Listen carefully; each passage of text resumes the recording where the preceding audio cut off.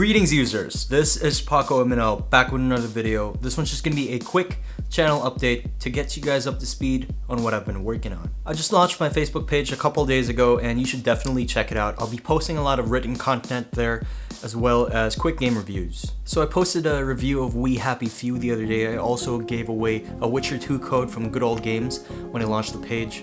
I also think that Facebook is a more conducive platform for when you want to share links or articles that you want to discuss.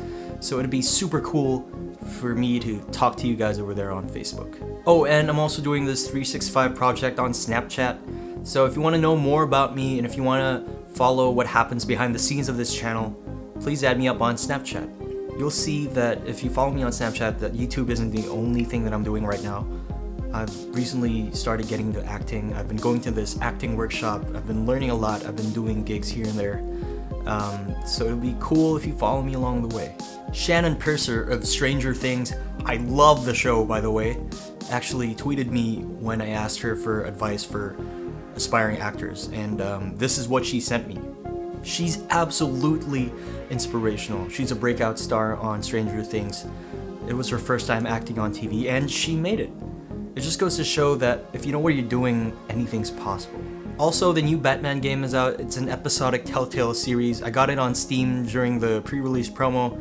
I'm super stoked to review it for the next episode of The Grid, so watch out for that. I love games that are narrative focused. I think that something like Batman is perfect for a Telltale adaptation. It goes really well with that living comic book style of Telltale. Of course, we can't mention anything DC right now without talking about Suicide Squad.